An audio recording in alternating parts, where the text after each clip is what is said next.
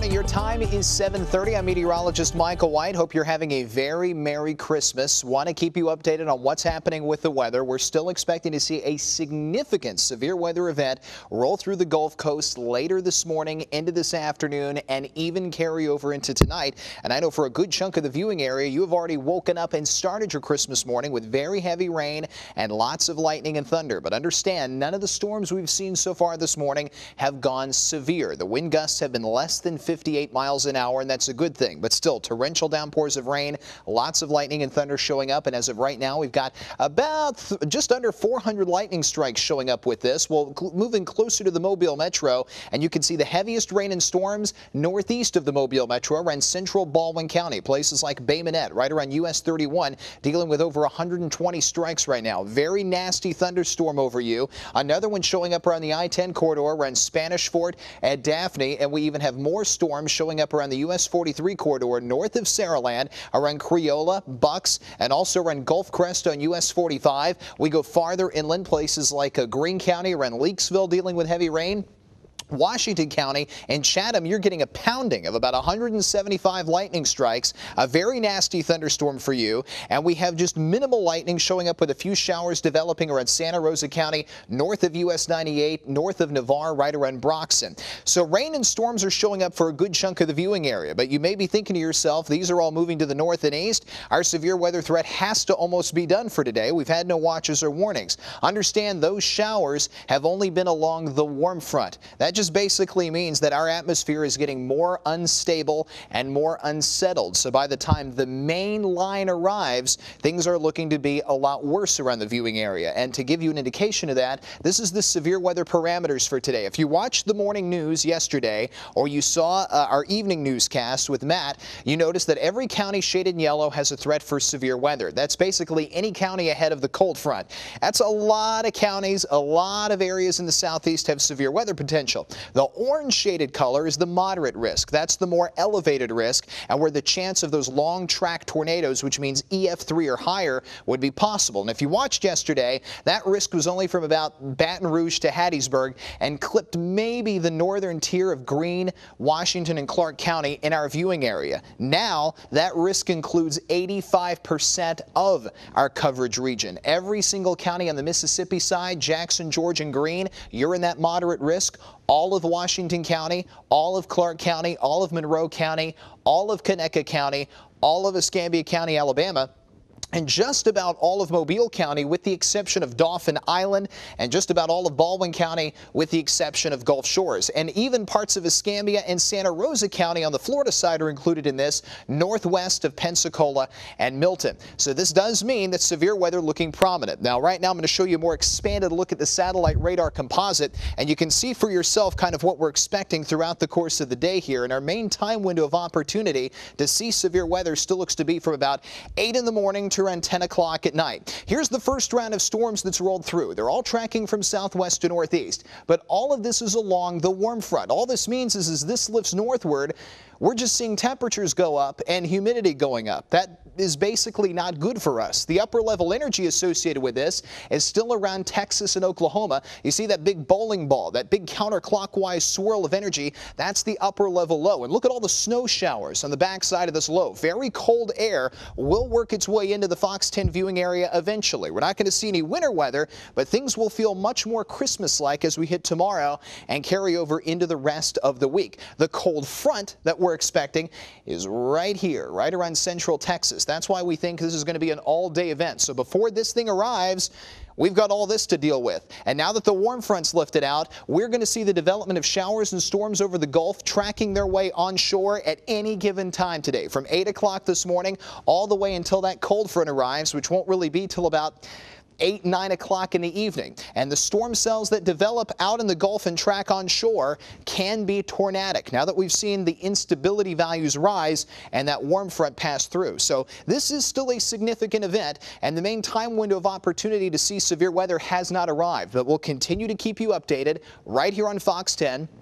as well as on fox10tv.com. We'll have a crawl running at the bottom of your screen. Our Facebook page is constantly updated. Just make sure you have a way to get the warnings. IMAP Weather Radio and MyWarn are great apps for smartphones. We post all the warnings to our Facebook page and our website, so just make sure you have a way to get the warnings and that you stay in the know, because I know with this being Christmas morning, a lot of you are out of pocket. As you can see on the roadways, none of you are out there, and that's good. You don't need to be out there in this severe weather threat. Just have a way at home to get the warnings. That's what we care about. We'll keep you updated here on the television side and again all throughout our digital media, fox10tv.com and our Facebook page. For now, I'm meteorologist Michael White. Hope you have a very Merry Christmas. We'll get through this thing and we will see that good-looking weather return tomorrow. For now, we'll send you back to Sounds of the Season.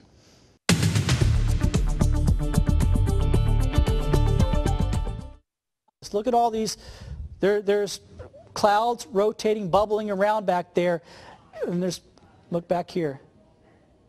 There we are, folks. Is that it, man? Yeah, it looks like there might be very well a tornado on the ground there. That is south, looking towards Brookley Field, looking down towards DIP. If you're in those areas, you need to be in shelter. That is a tornado on the ground. That is a tornado on the ground. There's a tornado. Significant one. Yeah, that is Mobile, folks. This is tornado. You can see debris flying as well. Power flashes off there, yeah. There is a tornado on the ground, folks. If you're listening to us, you're in Mobile County, you need to be in shelter at this point. South of Brookley Field, DIP, you need to be in shelter. There is a tornado on the ground. Oh, yeah. Transformers blowing up. There is debris flying. That is in Mobile County. Control room, stay with that on the Holiday Inn camera. Yeah, if you could, keep swinging around on it. Michael, I'm going to leave you for just a second. Okay. I'm going to let you talk over this. I want to go get some information on Thank you, Matt. Okay, now you are looking live off our Holiday Inn camera downtown Mobile. That is pointed towards the south. That is a tornado on the ground. This is a Do you have any idea exactly where that's pointed? Mobile Metro. The power flashes are transformers. Okay. That tornado is on the ground. You can see the power flashes constantly happening as that thing's moving from west to east. It's on a northeastward track. Stay with that control room if you can. This is the real deal. This is a live shot off the Holiday Inn camera downtown Mobile. That is a tornado. This is a tornado emergency for the Mobile Metro. This is a large wedge. Large, very large. This is definitely a destructive tornado. That's Midtown area. So this is moving through town, folks.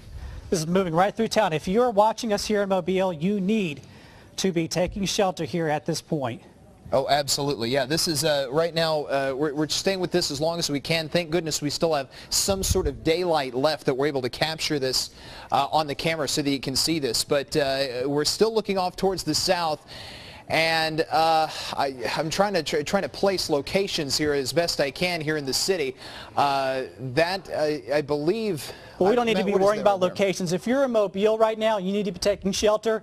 Look at that. There goes a huge transformer. Wow. This is right here in the city of Mobile, folks, going through the Midtown area. This is a tornado, a wedge tornado on the ground in the Midtown area. So please, please be taking shelter right now. This is in our viewing area. Meteorologist Michael White, meteorologist Chastity Bird. I'm meteorologist Matt Barenton. We are all here. We are watching this for you. It is moving through Mobile. If you live in Mobile, you need to be taking shelter. We've been watching this one for a while. We saw it form around Theodore. It got hard to pick out for a little while. Yeah. It was going through a transformation. Well, I mean, you can even see the tight. You can actually see the hook on the velocity product on our radar. Yeah, I mean, that is textbook 101 on that. Yeah, we're looking at a very dangerous situation, folks. The main thing you need to know, there has been a wedge tornado. It's on the ground in the city of Mobile. You need to be in shelter. Concern. There you can see the Baldwin County tornado warning that goes until 6. I do believe that's an extension of the Mobile County cell that we are tracking through Mobile County going into Baldwin County. It is, Chastity, and the good news is, you know, as you and Matt were just saying, that cell that we captured the tornado on our camera, it has gotten much weaker since it has moved into parts of Baldwin County. Even the precipitation itself looks a lot weaker, and as we sweep over trying to find a sign of rotation, we're just not finding one in what was left of the Mobile tornado. But that thing was moving so fast to the northeast at 45 miles an hour. If it was moving slower, of course, that would have been much worse for the Mobile Metro. And right now we're still on the hunt for reports of damage around the city. But we are getting very good rotation signatures, Chastity, right around Washington County and Greene County. All these areas, that you see on your screen, if your city is listed or if you're right outside of one of these cities, you need to be in your safe place. And you can see how fast they're moving. St. Stephen's near 546 and then already towards the Leroy area as we move in towards 549. Michael? Yeah, and I would say right now, Chastity, of all the tornado warnings we have on the board, that's the one that's producing the strongest signature.